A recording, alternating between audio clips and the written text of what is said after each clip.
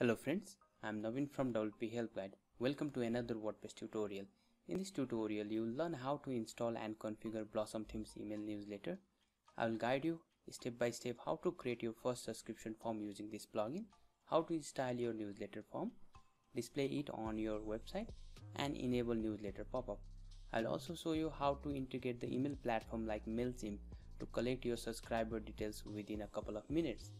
Before we get started, if you are new to my channel and if you haven't already subscribed to my channel, I request you to subscribe to my channel and hit the notification bell so you never miss any updates whenever I upload a new video. With that being said, let's get started.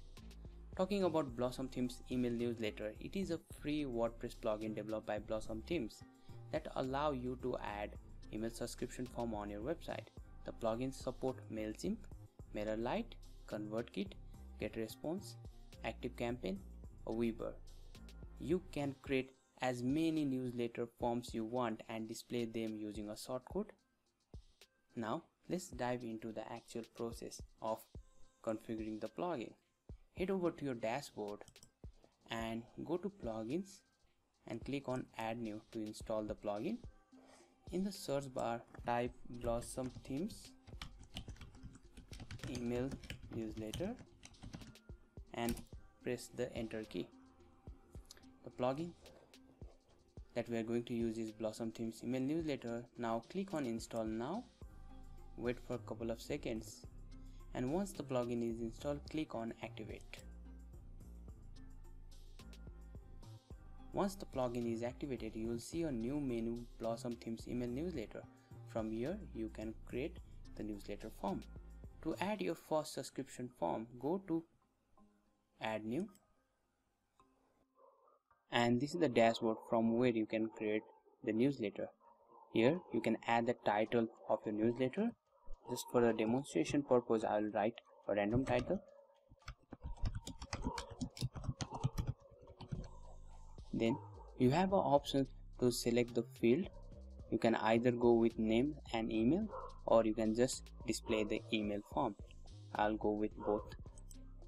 And you can also change the placeholder text if you want to. Then you can also change the submit button label. By default it is subscribe. Then you have the options to enable the GDPR checkbox, where you can link your privacy policy page, terms and conditions, and so on. I'll get back to you in a moment on how to configure the GDPR message. Then there is a form note field. Here you can write the message that you want to display below the newsletter title. Here I'll just paste a random text. Sign up to get weekly emails with inspiration in your inbox. Now on the right hand side you will see some appearance settings. Then there is an option to change the background color, or you can also use the background image. Then if you go with background color, you can select the background color from here. You can also change the font color. For this demonstration purpose, I'll use a background image, and here you will get an option to select an image. Just click on here, upload the image that you want to use as your background, and then select it. For this tutorial, I'll use this image. And here you can see the options to enable the background overlay. I'll just keep it as false and just click on publish.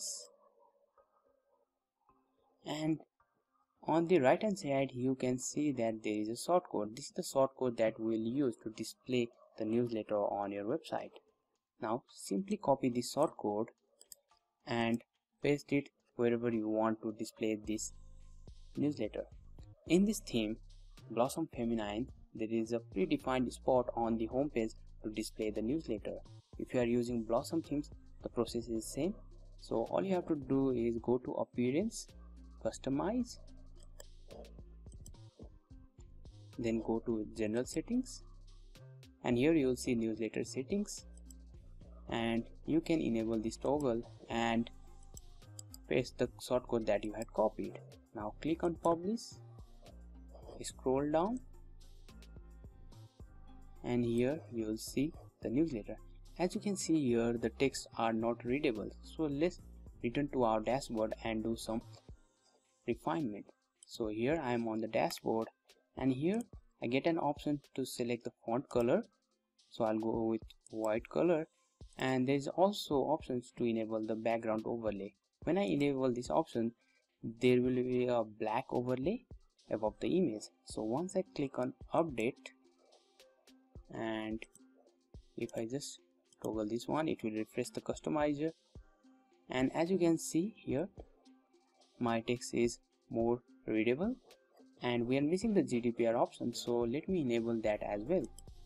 So here I can enable the GDPR option, click on update, and if I just refresh this browser, and you can see we do have the GDPR message as well.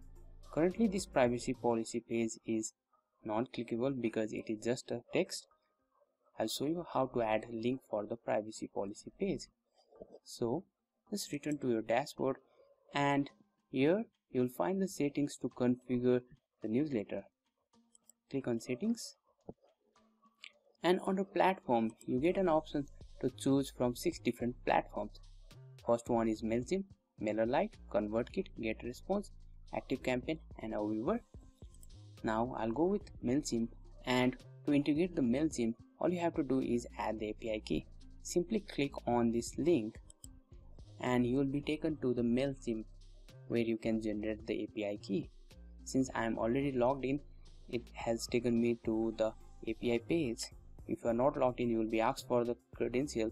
Simply enter the credential, and from here you can generate your API key. Now simply click on create key, and it will generate an API key. Now simply copy this API key, go to your dashboard, now paste this API key, click on grab lists, and here it shows the list.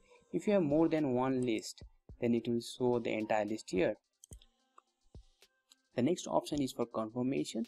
By default, the subscriber is automatically confirmed once they enter their details.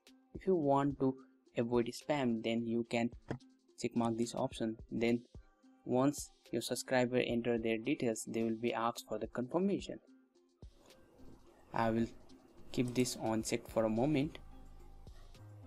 The next option is for defining the global background color for your newsletter. So if you have more than one newsletter, you can define the global background color from here. Then you can also define the font color for all your newsletter at once. Then the next is for configuring the successful subscription message. You can either pop up a text, or you can either redirect them to a page. So by default, pop-up text is enabled, and you can also change the success message. The next is for configuring GDPR message. The default text is, by checking this you agree to our privacy policy page, but it is missing the privacy policy page link. Now if you want to link any of your pages, whether it is privacy policy page or terms and conditions, you can add the markup. I'll show you how to do that. So simply go here and type this markup as shown.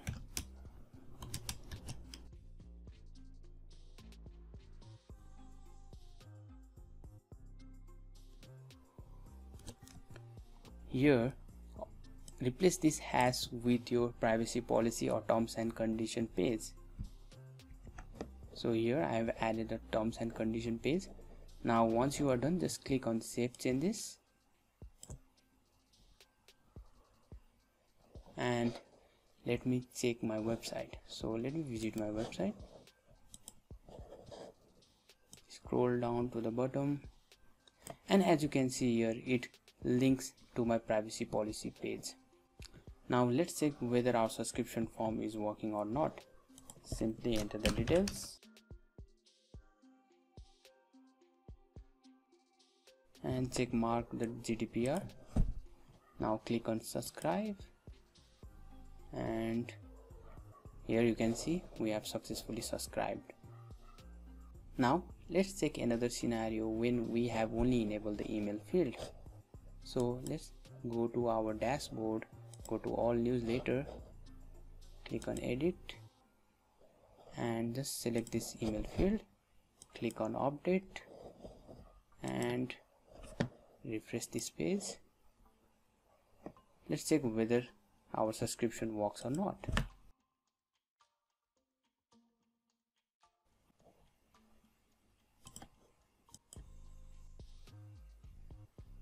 So as you can see, when I enable email field, it worked successfully. Sometimes you'll get an error message called error in subscription.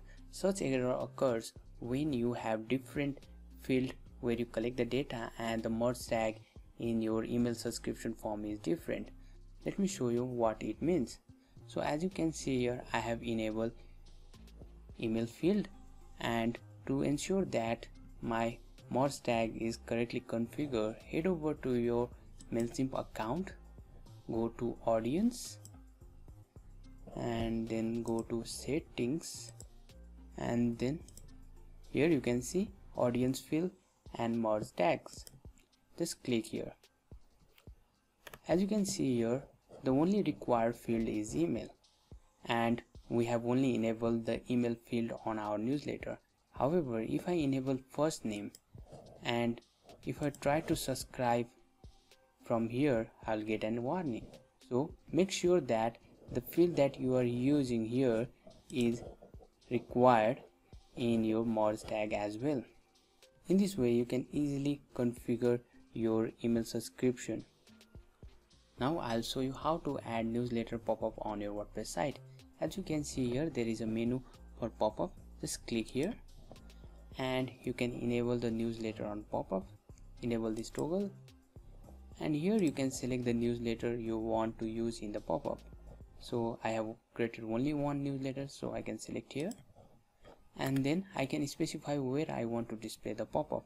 So I want to display on home, on blog, on pages, on post, and if you have custom post types, then it will also list here and you can select those as well. Then you can specify the pop-up image, so just select a random image here, and then you can also specify the pop-up delay in seconds. The default value is 60. That means your pop-up will appear 60 seconds after your visitor has landed on your site. For this demonstration, I will just change this value to 5 seconds and click on Save Changes. Now let's head over to our website and refresh this page. Now wait for 5 seconds, and as you can see here, we have the newsletter pop-up. Your readers can easily fill in their details and subscribe to your mailing list. This is how you can easily implement newsletter pop-up on your WordPress site. Now I'll just skip this part. Now I'll show you how you can also add the newsletter in the sidebar and the footer area. To add the newsletter widget, just go to Appearance, Widgets, and scroll down till you see BlossomThemes email newsletter widget. Then you can select the location where you want to add the widget. In my case, I want to add in the sidebar, so just click on Add Widget, and here you can give the title of the widget, and here you will see the list of newsletter that you have created. So you can just select this option, and if you want to enable GDPR option, then you can enable the GDPR. Now you can also upload a newsletter icon if you want to. I'll just skip this part and click on Save Changes. Now let's have a look at our website.